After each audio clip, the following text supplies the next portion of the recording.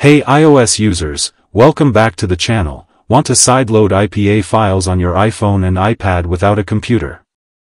Then you need the KSign app, and in this tutorial, I will walk you through the simple step-by-step process to get KSign installed and running on your device right now. First, visit the KSign official website. I will leave the link in the description. Scroll down, tap on the third last KSign new link coined button, and you will direct it to this website.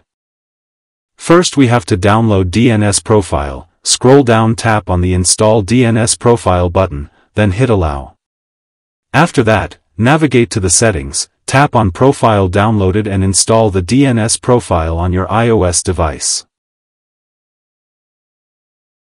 Once you install the DNS profile, a new coined app is added to the home screen. Open it. Now to install the KSign app, scroll down and here you will find many KSign app link. Simply open any KSign app, and install it on your device. If one KSign is not working for you, visit the same website again, and try to install every KSign one by one. In every device different KSign app will work. Once KSign is installed, it will not open. First navigate to the settings, go to General, scroll all the way down, go to VPN and Device Management, now go to Enterprise App, hit Trust, then hit Allow and restart.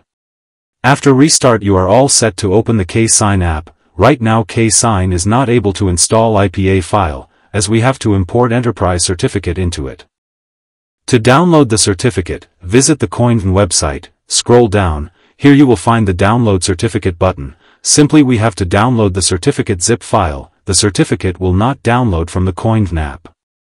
After that, navigate to the Files app. Now we have to extract the certificate zip file by tapping on the certificate.